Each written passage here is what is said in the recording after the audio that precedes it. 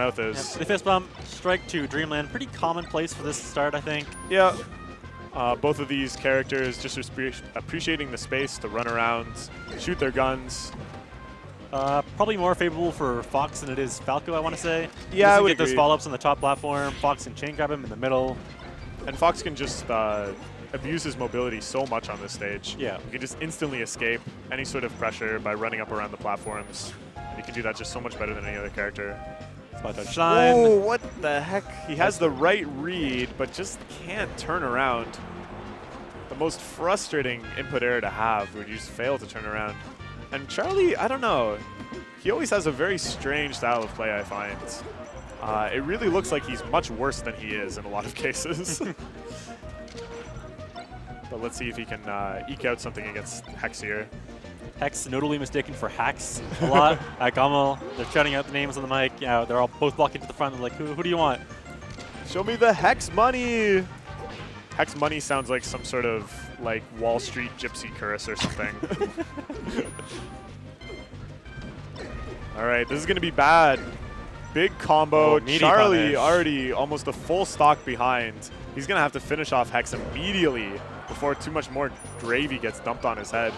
Yeah, so do you know what the Joey tag is about? I think it's just a shout-out to Lucky. Yeah, that's what I thought, too. He's a big fan of Lucky as a player. And then maybe also as a shout-out to Mango, who uses the Joey tag as a shout-out to Lucky. So it's like a double shout-out. Right. Some sort of Christopher Nolan type shout-out. But, you know, like Christopher Nolan movies, it really isn't worth thinking about. No. We'll never figure out how the end of Inception works out. Ooh, double U-air. Charlie, really big fan of combo extending with U-airs in really tight spots. Also, just using them in neutral to get combos going, as Lucky also does. So you can kind of see his inspirations there. Oh, ooh, nice forward smash. That'll take it. Charlie looking to make a bit of a comeback.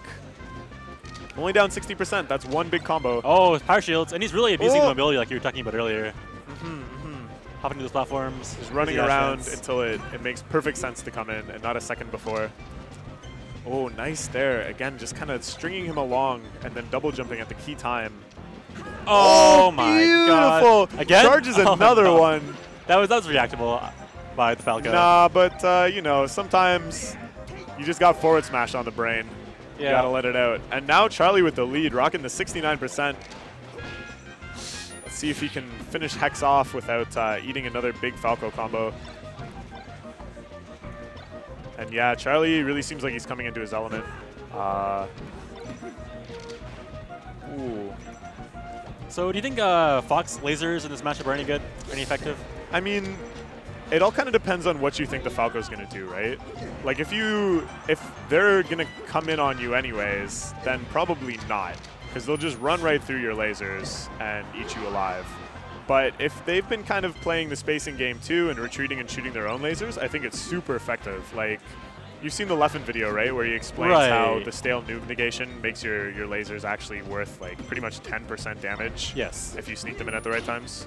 But Charlie, I don't know. He's not really the type of player to ever run away, ever back down, ever be fine with just shooting a projectile. Ooh, nice get up attack. This could be it. This is be it. Yeah. All right. Charlie takes game one. Good job. Makes a little bit of a comeback there. You can kind of see himself just getting more adjusted as the match goes on. His movement gets tighter. He starts getting more read-based. Just confident that he's getting into Hex's head. So we go right back to Dreamland. Yeah, kind of makes sense. Yeah, probably, on the stage. I don't know. Some Foxes are totally fine with playing this on Stadium. But Stadium is just sort of, it has that level of uncertainty and jank, right? Like, of course. Fox can get huge punishes, but then again, so can Falco. And it really just kind of depends on who is in what place during what transformation. So most Foxes, I think, kind of try to shy away from it. Ooh, big combo opportunity, but he, oh, actually this could be big. Charlie gets the perfect spot dodge shine to get him off his back. Ooh. Oh, back nice airs with a there. shield. Gets back in. That'll be the first stock for Hex. And again, we see the same sort of thing where... Oh, nice. Okay. I thought he could get a bit more, but it's not bad. Ooh, Hex goes way too far in, calling the upward up B, but Charlie sneaks right there onto the ledge, Chuffles. And again, we're kind of seeing this thing where Chuffles at a bit of a deficit, but I don't think Hex is going to be too confident looking at the comeback that he had made last game. And yeah, even with this one stock lead, you still kind of get the sense that Chuffles is still kind of in the early stage of his game, and things are going to get even more advanced. And these guys, they love spacing their back airs, I've noticed. Yes, both very back-heavy players. You know, big back. That ain't a monkey on her back. That's Donkey Kong. Shoutouts to Project Pat. Yeah, look at them, just hopping over each other, bearing. Yeah. Whenever I'm in that situation where people are just bearing back and forth, I always feel like, man, there's something different I can do that just wins the situation instantly. I know there is, but I don't want to do it. I want to win the bear war, right? Exactly. Like I don't want to just hit them. I want to prove that I'm better at bear. Yeah, you have a lot to prove, you know? Yeah. People have an ego about their bears. It's very silly. Like, I love my bear. I've raised my bear since a small cub. Exactly. I don't want to just wimp out and do something smart like up tilt. No. I want to actually bear them.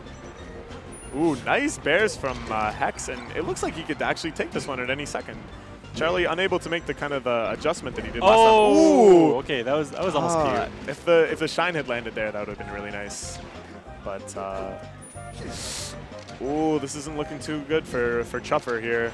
No, he's not going to be very chuffed with this result. No, not chuffed at all. All right, we're going to game 3. I wonder where Charlie will go. I'm kind of thinking that Hex will want to avoid FD. Yeah. Chuffles definitely the tier of player that will get the chain grab.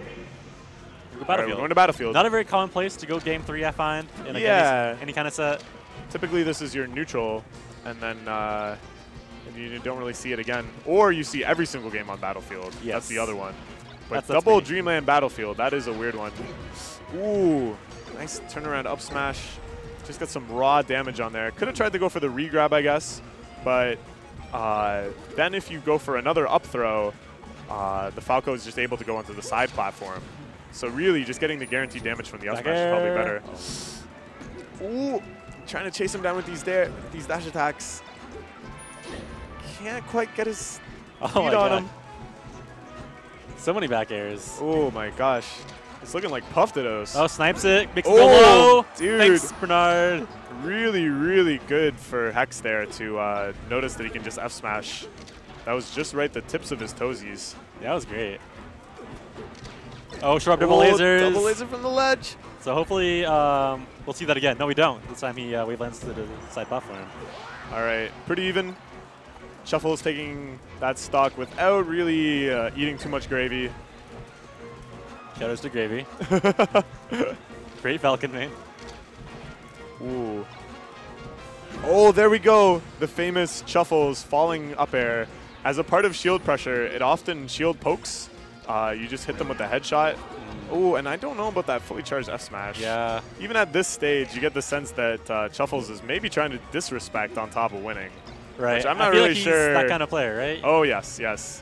He's much more satisfied if he can get a few randy F smashes than if he actually wins the set. Yeah. Which, you know, all the more power to him. Whatever you find fun.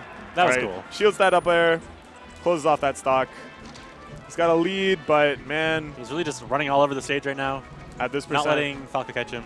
That's right, and that's what Fox has to do. Like, this is his advantage in the matchup, is the ability to just run so much faster, jump so much faster, get from A to B without any sort of commitment or forethought. Ooh, that could have been really nasty.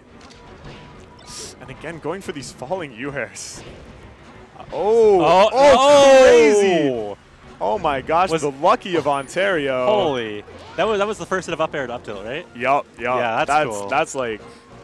That's the lucky signature. Chillin' does that one too. It's so cool. Yeah, that is really cool. Like, that's when you can tell, all right, this guy is not maining Fox just because he happens to be top tier. This guy's maining Fox because Fox is super fun for him. Like, yeah. To see that sort of insight, to be like, ledge? Oh, ooh, no. Weird edge guarding situation there. And we are down to the last stock of all right, game stock 3. of champions. This is it. Loser walks home.